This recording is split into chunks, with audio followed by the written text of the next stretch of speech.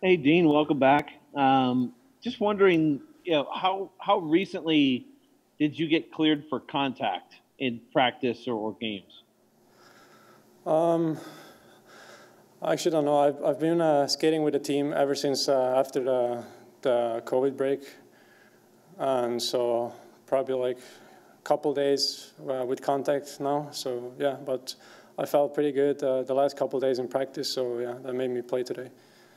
How good was that to be able to get those practices in, just from a conditioning and game playing shape, before you got out there today? Yeah, I mean it was nice. We had a couple of practices now. That's not really usual that we have that many practices, but it was nice for me to get kind of back into.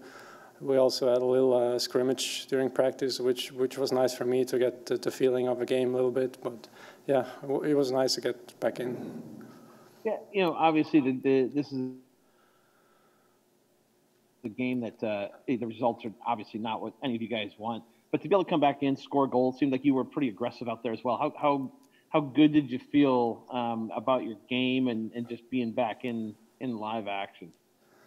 Yeah, it felt good to get back in. I mean, it's never fun to be on the sideline watching games, but it was really fun to play tonight, even though we lost against a good team. But yeah, it was definitely really fun to play again. Thank you. Next, go to Aaron Portzline. Go ahead, Porty. Thanks, Todd. Hey, Dean, I wonder if you can tell me what it was like just building up to this game in the dressing room when you know you're without your top goalie, your top defenseman, and Werenski. Maybe the forward has been playing as well as anybody. Texier. How big of an uphill fight did this feel like tonight against Tampa Bay?